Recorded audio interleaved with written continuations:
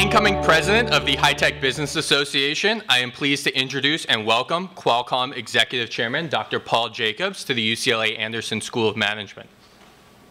UCLA Anderson has become the frontrunner in preparing MBA students for careers in technology leadership, with almost 1/3 of the class of 2014 entering the technology industry. Included in the list of UCLA's top employers are current industry leaders like Amazon, Google, Adobe, Apple, and Qualcomm, with 40 UCLA Anderson alum working for the company in the past 5 years. Dr. Jacobs is no stranger to Anderson. Just a few months ago, he received the John Wooden Global Leadership Award for significant business success and upstanding leadership that reflects high benchmarks of performance, integrity, and ethical virtues. Dr. Jacobs is a 3-time graduate of University of California at Berkeley with a bachelor's, master's, and doctorate in electrical engineering. He joined Qualcomm as development engineer, then steadily rose in the ranks to vice president, then served as CEO from 2005 until last year. With more than 50 patents granted, his leadership in the field of mobile communications is making a direct impact on the devices we use to connect with others all around the world today. Now, as executive chairman, Dr. Jacobs is focused on developing new technologies and Qualcomm's long-term growth opportunities, like augmented reality startup Magic Leap, where he sits on the board of directors. So please, join me again in welcoming Qualcomm Executive Chairman, Dr. Paul Jacobs. To elaborate on what Dan said, the John Wooden Award is given to somebody who embodies the principle-based leadership that John Wooden espoused. Many of you know the pyramid of all of the wonderful qualities that John Wooden espoused and taught his players because he was a teacher. And we're very proud to say that Paul was honored because he embodies those. And the drill will be that I'll ask quite a number of questions, in part coming from you, our students and our faculty. And then we'll turn it over to you with the microphones here to follow your interests. So let's start with the John Wooden discussion that we had when you were here. And you talked about creating a culture of us as opposed to us versus them. Right. That when you came into Qualcomm as the leader, you wanted to change that. So talk about what that meant and how you did it.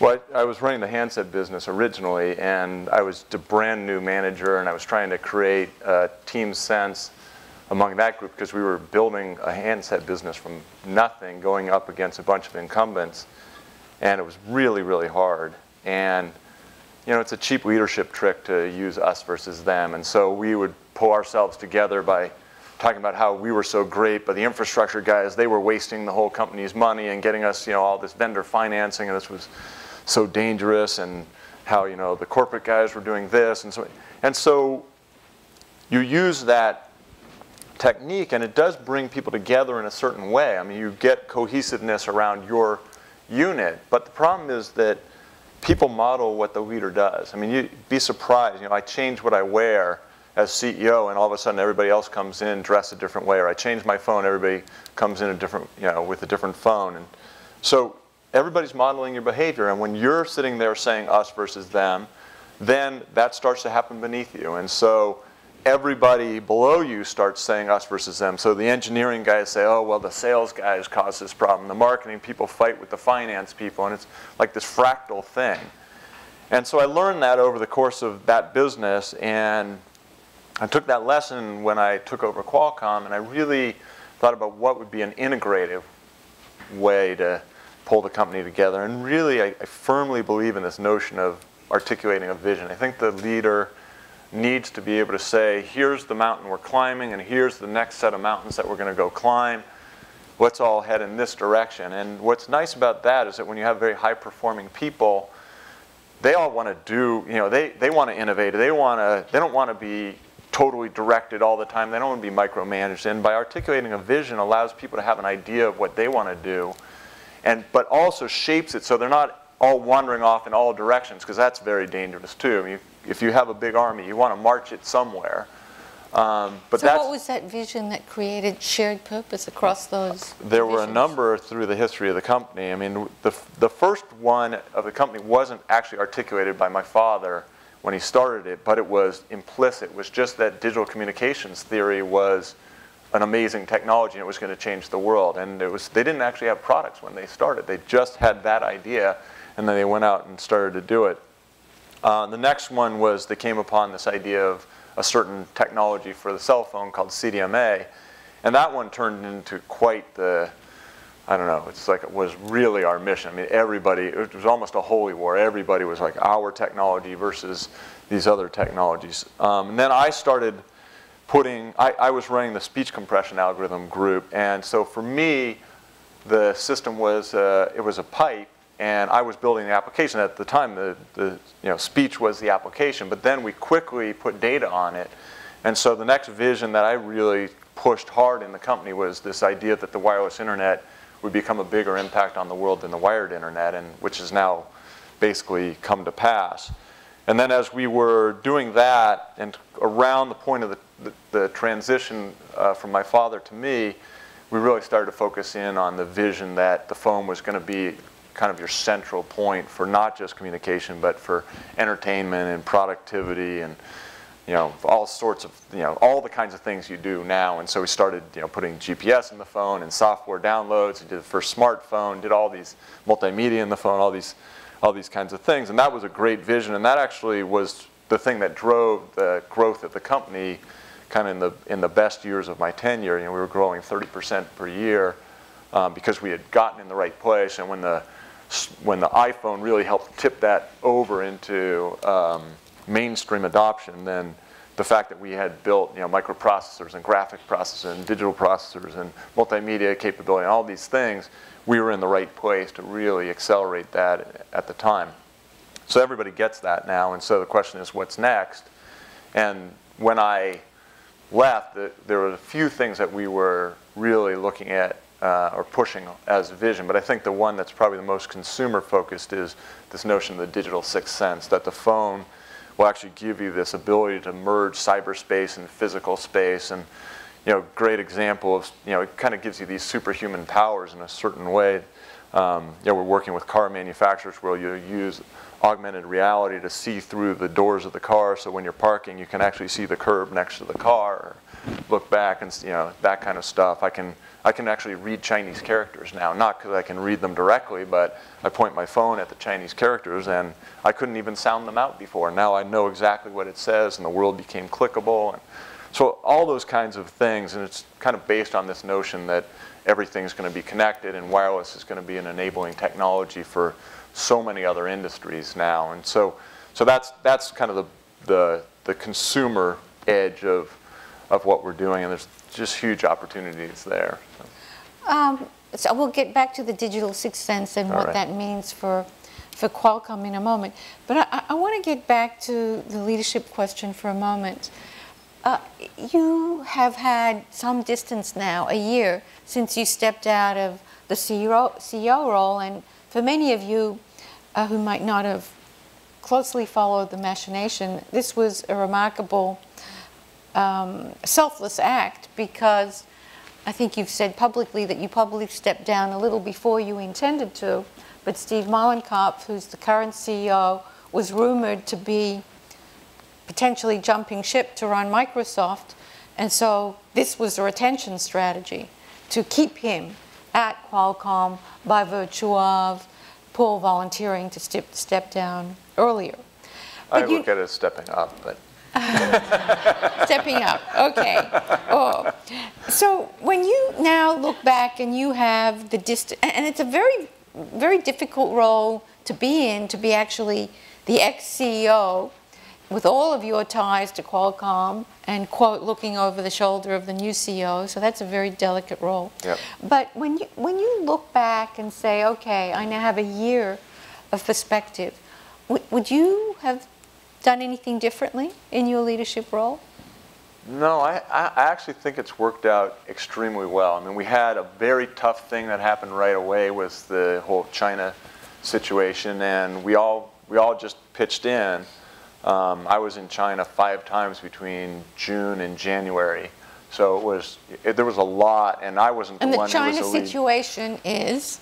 With the NDRC, which used to be the State Planning Commission, and China has this anti-monopoly law, so they wanted to use that as a way to negotiate our royalty rates and sort of how the chip business works and all. You know, not just directed at chip companies, but also at automakers. Oh well, so the NDRC is sort of expanding its mandate. You know, it was the State Planning Commission, so that was probably was the most important agency in the Chinese government at a time when they were more centrally controlled and less market oriented. And so I think this anti-monopoly law is it's now one of their main focuses. So yeah, the auto manufacturers were in there, and a bunch of different companies have gone through these things, which are never very fun. But I would say that, you know, government regulators all around the world,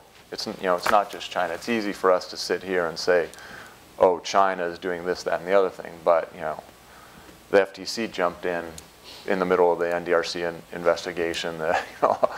The Koreans jumped in. I mean, there's a lot of government involvement in business at the moment. And so back to the question of leadership. You wouldn't have done anything differently? No, I think I really tried hard to let Steve articulate what he wanted to do. And it's a different time in the company in the sense that, you know, I had 30% growth for 3 years in a row, and the end market of smartphones, you know, its growth rates are slowing a little bit, and we've taken a lot of share. So, yeah, there are a lot of growth opportunities ahead, but right now it's a little bit of a slowdown. So we're like high single digit, maybe low double digit growth rates, and in that kind of a time frame, you got to focus in more on operational excellence, and combating complacency is a big issue for them, but managing costs and those kinds of things are a really big issue.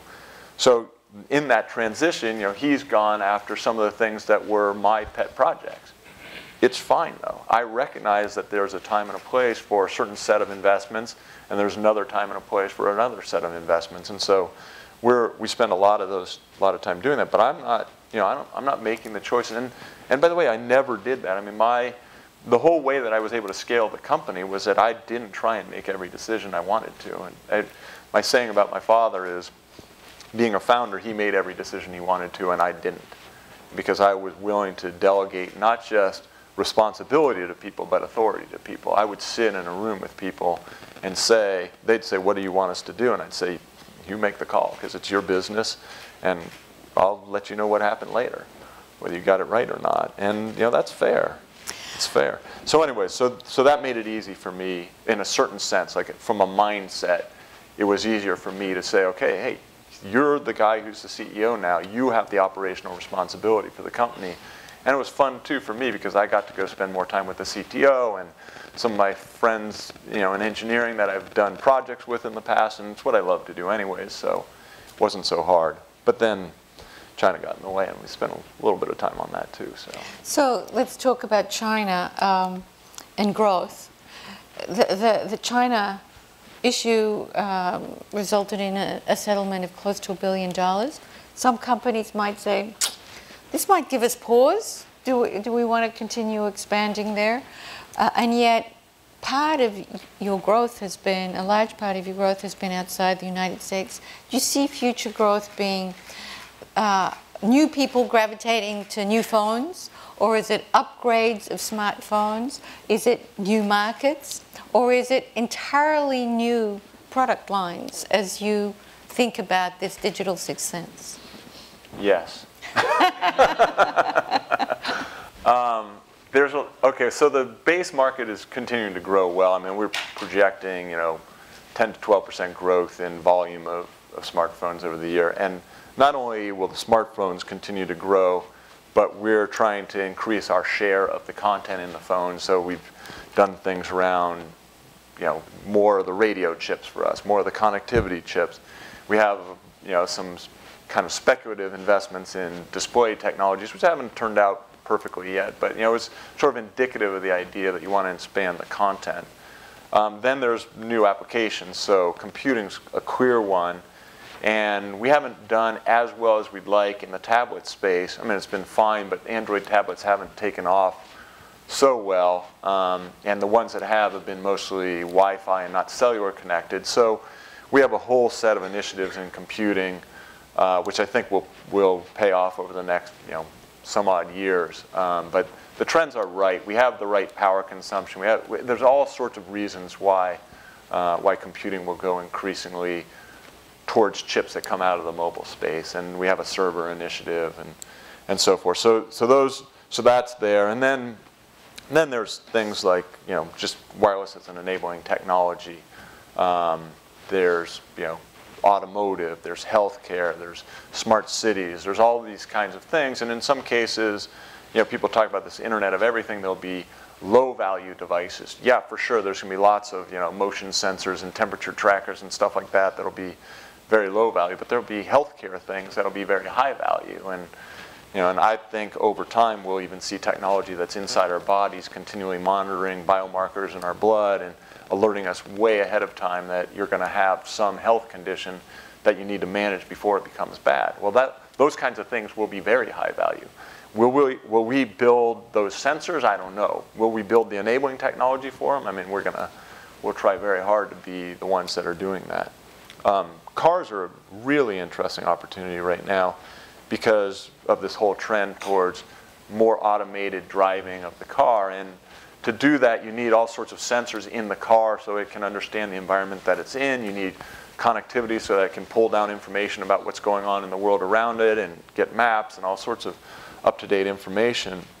And so a lot of the capabilities that are in the car right now will use technologies that we have in the smartphone. So the computer vision technologies that we use, that'll allow the car to know where it is. Obviously the position location technologies, obviously a lot of the connectivity technologies. One of the things that's kind of a fun example along those lines, we just did a sponsorship with the Mercedes Formula One team because we have this really high data rate technology that works in a short area, and they want the car when it's coming into the pits to be able to upload information of the infrared cameras looking at their tires because they want to know how the tires are wearing, and it's just huge amounts of data. So that they don't have to change them every time if yeah, it's they want to know when I mean, it's a huge issue. Tires, in fact, they just lost the last race in Malaysia because their tires wore faster than the other guys. So really cool kind of stuff. And another thing along those lines, you're going to have the car talk to other cars, going to talk to the infrastructure, it'll talk to people's smartphones. There's 13 pedestrian fatalities a day from a car hitting a pedestrian in the United States. And in the future, the car is going to be able to tell the smartphones and the people in the area around them, watch out, this car is coming too fast into this stoplight that's red, or those kinds of things. And we're working on those kind of technologies already. So high value opportunities there. There's some low value ones, but very large volumes. So all sorts of interesting things. I'll just follow up on one piece of what you said. So you're a very large-scale company now, 110, 115 billion in market cap.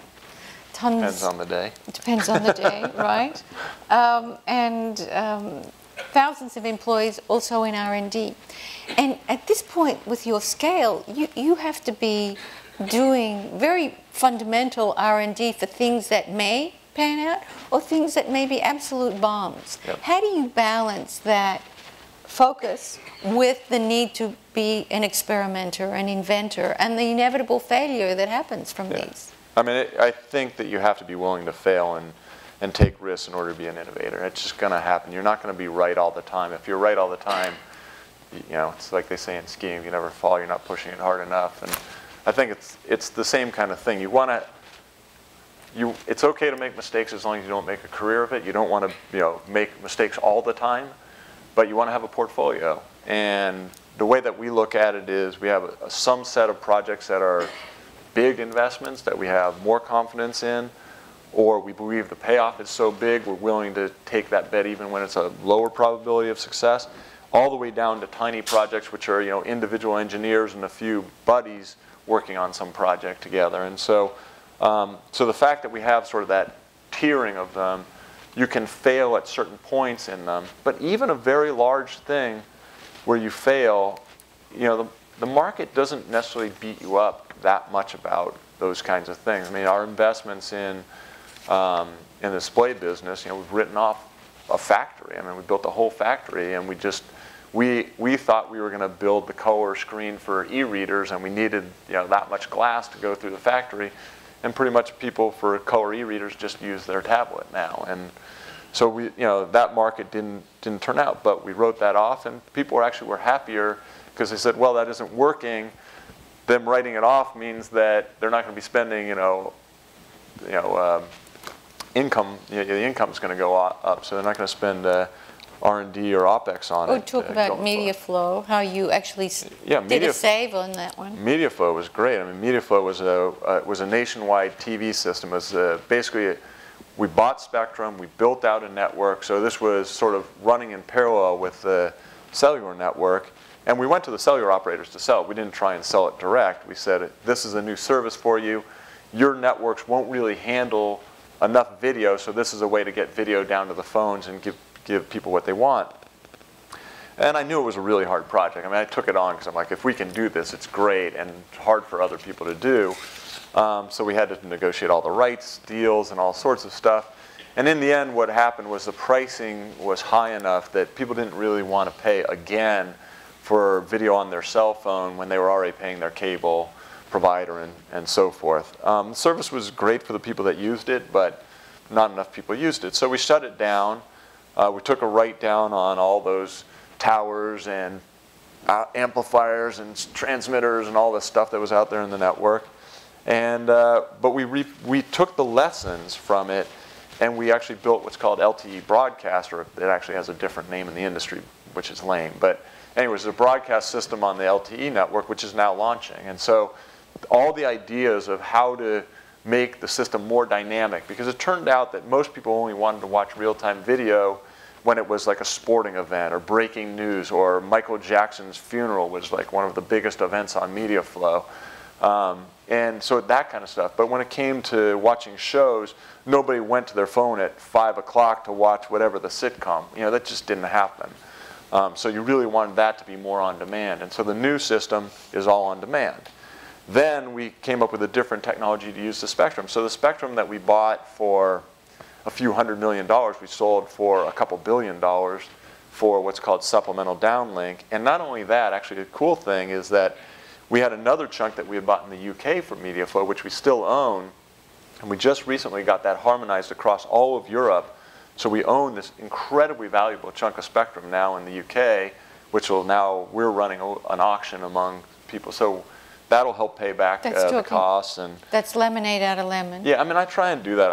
I always have plan A, plan A, plan A, then B, C, D. You know, I mean, I really try and make sure that you have a direction you want to go. So I wanted video on the devices. How am I going to get it there? And supplemental downlink and the LTE broadcast and all these things are just a different way of getting it there. Learning the lesson. It was an expensive lesson, but not that expensive once we were able to sell the Spectrum and get the money back. You gave some examples, and I mean, this embracing vision of the digital sixth sense takes you into devices that are very smart, very, very smart, right. Thinking devices, and into AI. So there are various phenomenal applications. I love Watson. Amazing. I mean, we're all going to be healthier because of Watson, which is IBM's AI system that aggregates medical intelligence information. But then there are also those that foresee a very dark world where you go to turn the device off and it says, no, no, no, don't turn me off, turn yourself off. Exactly. And so how do you see the direction of AI proceeding and the quest that we have for continuous knowledge, and at the same time consideration of those implications? I mean, there's two big existential threats, I think, for humanity. One is bioterrorism, and the other is sort of AI. And AI is probably a little farther out there than bioterrorism is. And, you know, it seems like science fiction, except you start using these systems and they do things that are incredibly biological. They look at things, they can focus on stuff, they can learn. People don't really understand exactly what they're doing inside. So they're making their own models inside. So it used to be that human beings would build these expert systems and you'd have experts try and make models and everything. And they worked okay. But now the way the technology works is you just put layers of these networks in and the computer makes the model. And it's very overloaded, meaning that, you know, the same functional element might participate in multiple different decision paths, like the way your brain works. And so we just showed off stuff at the latest Mobile World Congress, a thing that I've been wanting for a very long time, which was I want my phone to recognize faces. I don't have very good software in my own brain on recognizing faces, so I always wanted my phone to whisper in my ear, that's so-and-so, and you met them this time, and here's the stories that you exchange, you know, make it sound like I really had this phenomenal memory. Well, that actually is happening now. I mean, that is a feasible thing to do today. And it's just from training these networks on a large set of faces, and then you can add additional ones. And the text recognition stuff, a lot of that works that way. Watson, as you talked about, I mean, there's lots of examples of you know, some of this computer vision things that we're doing. I mean, these things all work by these systems that are very biologically inspired in a certain way. But where do you see the threat? Well, just the question, I mean, nobody knows whether this computing fabric and, you know, where's my phone? You know, this computing fabric, are they fundamentally different? Or if this gets to a certain scale, will it become self-aware and you know, like you've seen in the movies? And we don't know the answer to that right now. And so there's, at Cambridge, you know, Stephen Hawking's been one who's talked about this, and just in the process of reading this book by a professor there. And, you know, they set up a Center for Existential Risk where they actually want to try and build some technologies into the system. So an example that they give in this book that I'm reading is, you know, the circuit breakers in the stock market, because you have this very high-speed trading, and a human being couldn't actually stop the meltdown. So you have an automatic circuit breaker that stops some phenomenon that's going in the wrong direction. Now, I'm not saying that's the answer, but that's what they're proposing, things that are kind of like that. That we, instead of building the technology first and guessing how we're going to control it later, they're like, well, maybe we should spend a little bit of effort figuring out how we might manage the technology before we build it. So I know it sounds science fiction-y and crazy, but it's the pace at which the technology, artificial intelligence, got better just makes you worried that, you know, on an exponential as opposed to a linear extrapolation, things could change radically quickly, and you just wouldn't, you know, it would just happen. You wouldn't realize, oh my God, we just passed the point. And so a lot of people in the industry are, you know, are worrying about this now. So that's good, and you know. So we have an alumnae called Martine Rothblatt, mm-hmm. and she's contemplated in that book the whole process of citizenship. Once you get to thinking beings through thinking machines through artificial intelligence, what rights do they have as citizens? Do they vote? What rights do we have? That's the question.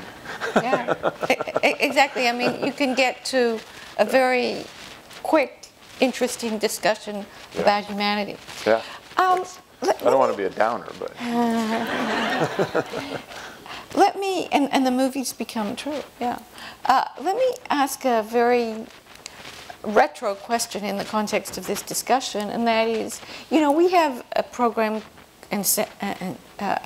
called the Eastern Technology Management Program, because we believe that there's something different about managing technology firms as opposed to, let's say, packaged good firms or consumer product firms, etc. How would you answer that question? Is there something different about managing a technology firm, about leading a technology firm? I think the one thing that that we see as an imperative is that we don't want to be commoditized. we feel like the technology treadmill, you want to run on the technology treadmill as fast as you can. And actually the barriers that you build to competition hurt you more in the long run than you think, that it allows you to be slower and complacent and so forth. So that the notion that you just got to always be innovating, you have to be looking for input from very many different sources, and not spending so much of your time building barriers. I think that's actually the kind of the critical difference. I mean, if you look at a lot of commodity businesses, their whole goal is how do I build a fortress so that nobody comes and steals my soda water or my whatever it is, my Kleenexes, my whatever it is.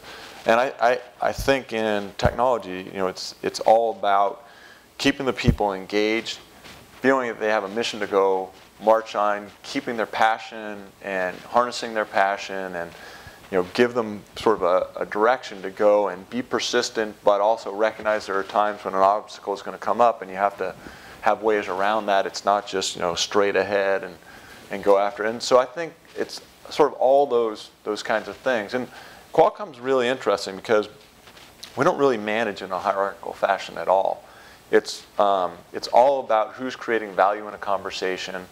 If an issue comes up, people self-organize to go fix it, and email threads come up or wiki pages come up, and you go after the problem, solve it, and people go off to the next thing. And I think it was hard for some people who came in from other companies, even people who had come in from other tech companies, to deal with the fact that information didn't just kind of flow up. It sort of mushed around, and you had to be involved to know what was going on. Now, obviously, there's legal and finance and those kinds of things where there are certain structures that convey information. I'm not trying to give you the sense that it's just willy-nilly. But the fundamental things where problems got solved and people swarmed to an issue and dealt with it, or some new opportunity arose, a lot of those things, they self-assemble. And I think that flexibility is really important. And in fact, it's one of the things that I'm sort of combating right now in Qualcomm, is that we've put a little more process in place than I would like, and I think it hinders growth, and it gives people a place to hide too. It gives them the ability to say no to things because some far out corner case of this issue with this policy was made of. That could happen, and it could threaten everything. And you're like, yeah, but that's incredibly unlikely. And in the very unlikely case that happens, we'll figure out a way to deal with that issue. Don't prejudge that. Don't spend all your creativity like trying to wander down such a bad space to say no to things. So having that kind of some rigidity allows people to hide behind those things. I actually think it's dangerous for a tech company. You mentioned the word commodity and that you want to avoid commoditization. So I don't know if this is the right connection, but the Samsung decision to not use your processor in the new S6, could be because this is already something that, their vertical integration is already around a product that is somewhat commoditized for you, and you're into the next frontier. Is that how you view the vertical integration that might happen? Is that a threat to you? It's always a threat. Our customers are always examining how much more vertical they can be. Samsung certainly has a set of capabilities, but there was a lot of perfect storm things that happened there. There was a transition from a 32-bit processor to a 64-bit processor. It was a transition of process technology nodes. It was sort of some internal things that were going on there. And the next chip is on the newest process technology node, and it's got our own internally developed processors and all sorts of stuff. So I think we're not complacent about it. I think we're definitely focused on this issue, but it's not like the sky is falling and the model has collapsed. That's not what's going on. On the other hand, what you said is absolutely right. We have to keep pushing into new areas. If we aren't driving the next new thing, then we deserve to be commoditized. And so that's why having this sequence of visions I always felt was so important, because it kept people thinking, I don't want to build my fortress on this mountain because the next mountain's there and I got to go climb that mountain too. And there's, by the way, I mean, when we look at Internet of Things, I mean, the business model is different. In smartphone arena, we sell to a small number of customers, Samsung being one of them. It's like hand-to-hand combat. You are there in with their teams. They have an issue. You swarm to that team. You bring in massive resources to deal with it. And that's fine, by the way. I'm good with cell phones ringing. Don't worry about it. In the Internet of Things, it might be thousands of companies, tens of thousands of companies who really want help. They want to be able to use your product and build with it, but you can't afford for the volume and the size that they might be to give them that same amount of resources and support. So there's a different selling model, a different customer support model. So we're retooling ourselves that way too. So at the same time, we're managing this huge smartphone business, which continues to grow and generate great revenues and generate great profitability. We also have to say, okay, what's our next act and how do we redo ourselves? And so we bought this company, CSR, we're in the process of buying a company called CSR that was more of a catalog business around, kind of smaller devices, smaller connectivity and so forth. And it's those kinds of things that help us also sort of transition from one phase to another phase. Let me ask maybe the last question before I turn it over to our students for the remainder. And that was around succession. I think that people were able to misperceive what really happened in terms of your transition into the leadership role from your father's when it was already a very large public company. And some could take a cheap shot and say, well, that was easy, he's got the right gene pool. My sense is that it was probably... That was nice. It was, yeah. They said he had the right connections mostly. Yeah. But. Well, that's... my sense is that it was probably tougher to get the role as a person with the same last name as the founder.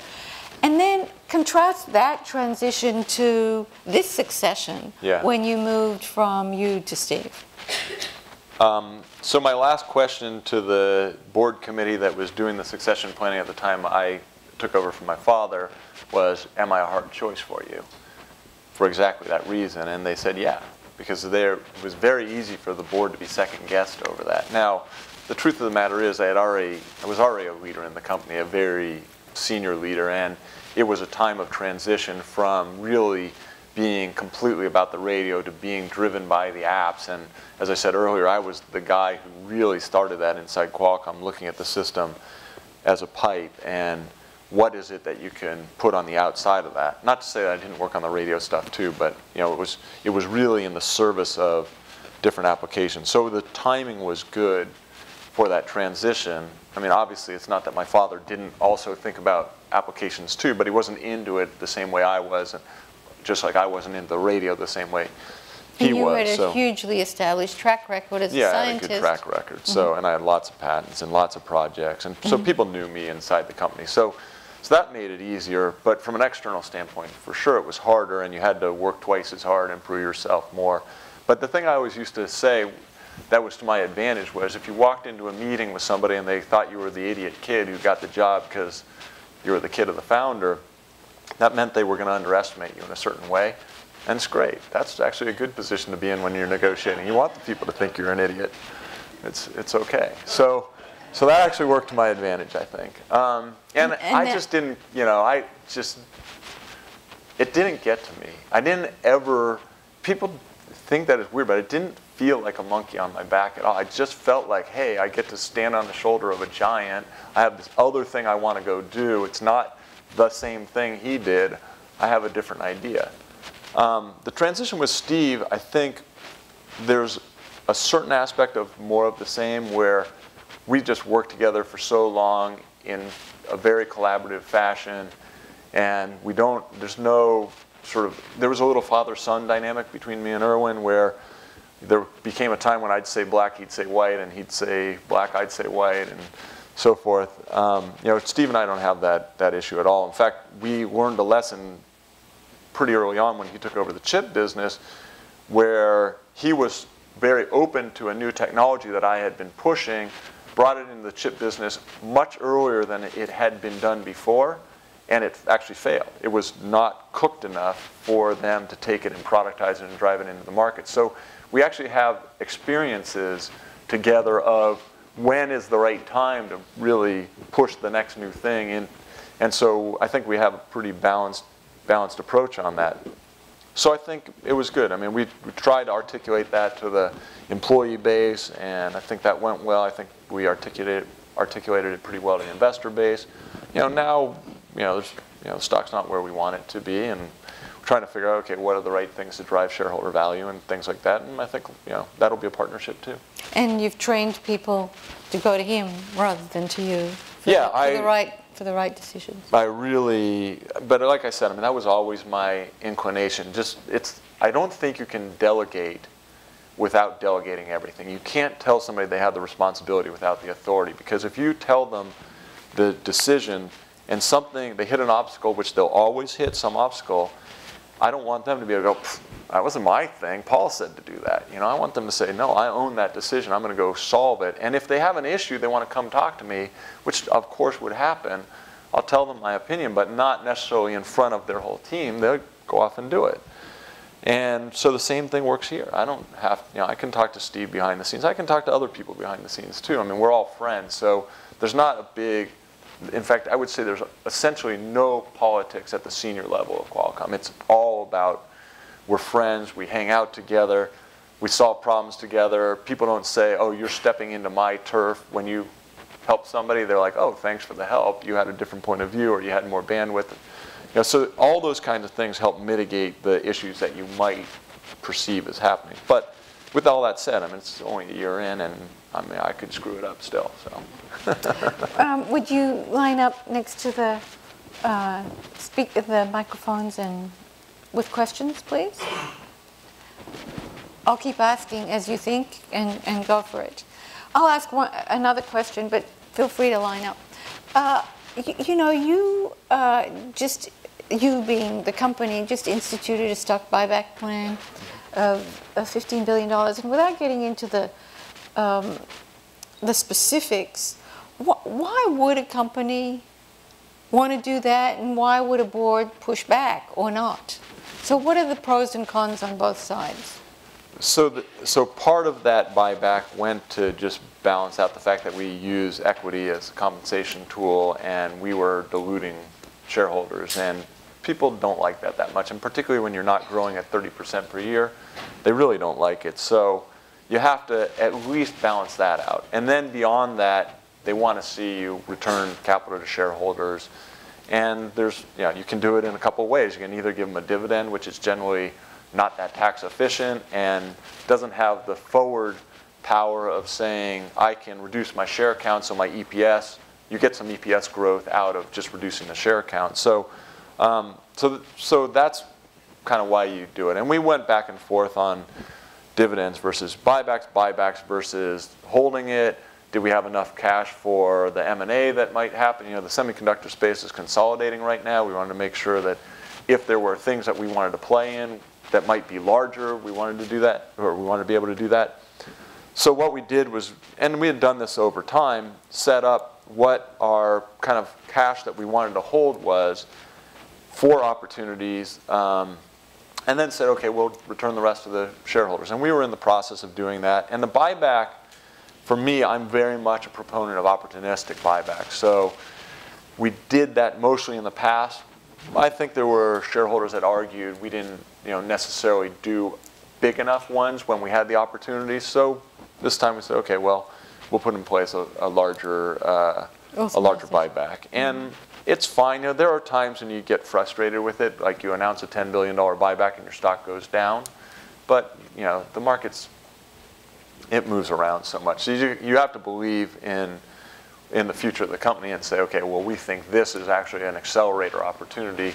We can buy back when we perceive that it's a good opportunity, and then when the future comes and those growth reignites, or we do some cost savings efforts, or whatever it is that generates more net income, that'll show up as a bigger accelerator for EPS. So that's kind of the main thing. The other thing that's the wrinkle is that we have a lot of offshore cash. And the reason why we have it is because most of the manufacturing of cell phone, well, all of the manufacturing, I think, probably has moved offshore. And so that's where we sell our chips. The licensing business revenues are counted as onshore revenues anyways, but the chip business revenues are generally offshore.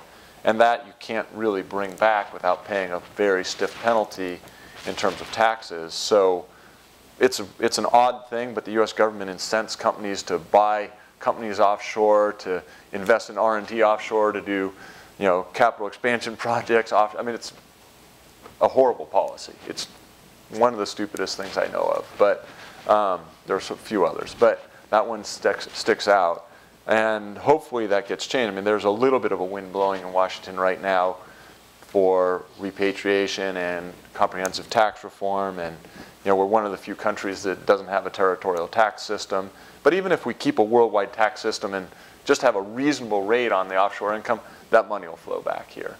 And then that actually will change a lot. I mean, you'll see a lot of companies do things around dividends and share buybacks and investment and so forth. I think if Congress could get around to changing the way that offshore cash is treated, it would be very good for the economy. So you playing those things off as well, and playing sort of debt ratio, there's a lot of factors that go into it. Okay, first question, please introduce yourself. In the back, thank you. Yep. My name is Naveen Daftari. I'm an MFE student here. Just want to thank you for joining us this afternoon. My background's actually circuit design, so this is a bit of a selfish question. All right. You need a job. No, not yet. Well, let me know when you do. And please take pity on us non-techies in the question. I'll go as light as I can. You actually touched on briefly about how valuable low-frequency spectrum is. You sold, for your 700 megahertz spectrum for like billions. Right. I was wondering if you could comment on what you feel is the future of higher frequency spectrum markets. There's a slowly growing 60 gigahertz market, E-band communications. You guys just bought Wirelocity, I think 6 months ago. Do you feel like this is the future of wireless communications? Thank you. It is definitely a huge part of it. So the issue is that when you have low frequencies, what it is good for is when they build the cell tower outside the building, it's easier for the radio waves to get in and talk to your cell phone inside the building, and vice versa. When your phone talks, it's easier for it to get outside. When you have these very high frequencies, the kind that he was talking about, the human body can even stop them sometimes, get in the way. So the question is, how do you use those? And the answer is there are other things that you can do given those high frequencies. You can actually point the energy around much easier. And so people are looking at those very high frequencies. And the other thing is that the cellular network is getting built out more densely. The original idea was that you went from the outside in, you built big towers outside and beamed energy into buildings. I think in the future there's going to be more of the network will be built indoors, more like Wi-Fi access points, and then energy will actually leak outside. The radio waves will leak outside and you'll get coverage outside. And when you build that way, you have lots and lots of very cheap cell sites. The fact that you're closer between your phone and the cell site or that little access point means that you actually get higher data rates. So the 60 gigahertz, not only are you close, you have a very wide amount of spectrum to use, and so we get gigabits per second over the 60 gigahertz radios. And that will allow you to do things like drive a screen. Today, when you have your phone, it has this technology over Wi-Fi where you can drive a screen that you come up to and you can play your videos or your pictures on, but it's pretty kludgy and it's slow and doesn't really work quite right. In the future with a 60 gigahertz radio, you literally are going to sit down, you put your device down on the table, it will light up the screen will look to the phone as just an extension of its internal hardware. Not like, oh, I have to send something off to some other thing. And so that's going to work really well, particularly in conjunction with wireless power. So you're not even going to have to plug anything in. You just put the device down. So now when you think about not using a laptop at all, you'll be using screens on a very ad hoc basis with these. You'll be using memory. The memory will be distributed throughout the world. And the reason is because you're going to have these very high bandwidth files or streams that you want to have access to. And your connection to the public internet, the public cloud will be in tens of megabits per second, and your connection in the local area will be gigabits per second. So all of this means that these high frequencies are going to be very useful, very valuable. You'll be able to use them in small areas. You actually can contain the interference from one access point to another because of this. All sorts of technical reasons why this stuff will be good. And the other reason why it's good is because there's just a lot of spectrum up there. And the more spectrum you have, the more stuff you can pump down that spectrum. So I'm actually really excited about it. I actually think 60 gigahertz is going to be one of the big reasons why people will buy new phones in the next few years. Because, I mean, I don't know how many you do this, but if you ever downloaded like a video file, you want to watch some show on your tablet or on your phone or whatever, and you download it over Wi-Fi, I mean, even at 100 megabits per second, it takes a long time. This stuff will be like, boom, quick, super quick. So it's just downloading things that you want to watch your phone, uploading the content from your phone to, in full fidelity to the server in your house, and eventually trickled out to the cloud. All that stuff's going to be really, really easy in the future. So, okay, front, and maybe we can make the questions and answers short, all so right. we can get something. I can make shorter answers. I think. Introduce yourself, please. My name is Arthur. I'm a first year in the full-time program here. Thanks so much for joining us today. We appreciate your time. My question is regarding acquisitions and how Qualcomm approaches unlocking value through acquisitions, especially through the post-merger integration cycle. Okay, so we've only done a few big ones. So most of our acquisitions have been sort of what I'd say technology tuck-in, like somebody invented some set of technology and we wanted to pull that in. But we did buy Atheros, and that was our largest acquisition to date. And that was really about buying sales channels as well. The reason why that worked well was we knew them quite well even beforehand. We had worked closely with them ahead of time, so the teams all knew each other. And even then, after a certain period of time, the senior leadership of Atheros, many of those people have left to go on to other companies. But the core of the business is still there, and the vast majority of the people are still there. So yeah, there's nothing easy about doing integration, particularly of a large acquisition. I'm not sure yet whether we're experts at it or not, but we're not terrible at it either. And it's an area that we're definitely focused on because we are doing some larger acquisitions again. We have CSR that I mentioned is also products and channels and people, particularly people in other countries. So we have techniques to do it, but I think we're still in the learning process on getting better and better at that. Is that short enough? That was great, thank you. I can follow directions. You probably didn't answer the front end of the question. That's how you decide. But later. How do we decide which one? Yeah, how do you decide? Well, it was technology tuck-ins or new channels, Yeah. new sales channels. Okay, introduce yourself. Hi, my name is Kishan, and I'm a part-time MBA student here. I work for Intel on graphics processors. My question is regarding the outlook for the smartphone space. How do you think the competition is going to play out in terms of innovation and in terms of who's going to be competing with who in the next few years? So there's different. So you have the high end of the market where you have the Apple and Samsung that are taking most of the share, and both of them have certain aspects of verticalization. So there'll be the competition with the manufacturer themselves building the chipsets for the smartphone, and then there'll be the competition of Qualcomm, Intel's trying to get in the space, MediaTek a little below us trying to come up, and then the sort of the Chinese domestic guys, the Spreadtrum and so forth, trying to come up below them. And so it's quite dynamic. There's different opportunities in different parts of the space. I mean, I like our position, but clearly, I actually just heard this yesterday, that the Intel CFO predicted they'll have 50% share of basebands in 2 years. So that's like the kind of thing that you put up on the locker room wall. It's great. So it's good. I actually think if you don't have competition, you get lazy and slow and fat, dumb, and happy. And I don't want to be that way. So I like to be happy, but fat and dumb's not so good.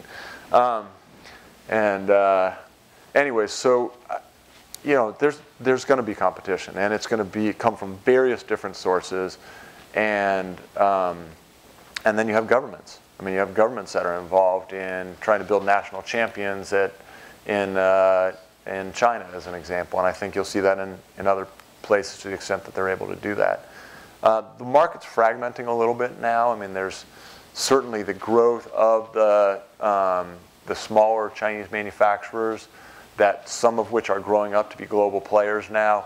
I think that's a trend that's actually good for a horizontal business, which most of the merchant semi, I guess all of the merchant semi guys are. So the market, I think, is maybe even getting a little better, although right now, obviously with the iPhone 6 and 6S coming out, you know, Apple's taking a huge share of the premium tier. So that looks actually more concentrated, but the rest of the market probably looks more open. So it's, in the end, the way you win is by out executing, by out innovating, and that's what we're focused on doing. In the back. My name is Yang An. I'm from Taiwan, and thank you for coming here. I'm the first year Anderson student. I helped some Chinese IC design company trying to find their next market, and many of them say it's the automotive, which you have also mentioned previously. So can you explain or narrate more about that automotive IC design application on the automotive market? Yeah. Thank you. So the automotive market is, I mean, I think we all know that sort of the systems, the electronic systems inside the car are becoming more and more important, whether it's how you connect your multimedia into the car, or how you have traffic information and routing and all these kinds of things. So there's that aspect of the automotive market that's increasing.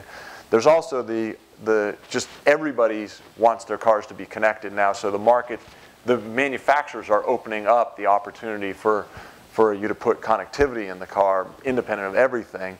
But then once they put connectivity in the car, they recognize that a smartphone chip can drive their whole in-car entertainment and navigation and all their other systems. So now you have the opportunity to sort of grow the share into those parts of the car. And then as you look farther out, when the car is doing more driver assistance or more communication with the other cars and the network and so forth, there's other tremendous opportunities there.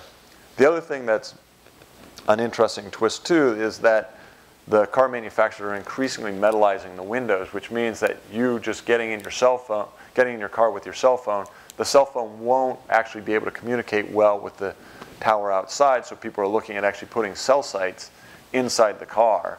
The car would actually be driving around with a little cell site. Now that drives the wireless operators crazy if they think that's going through their carefully planned network.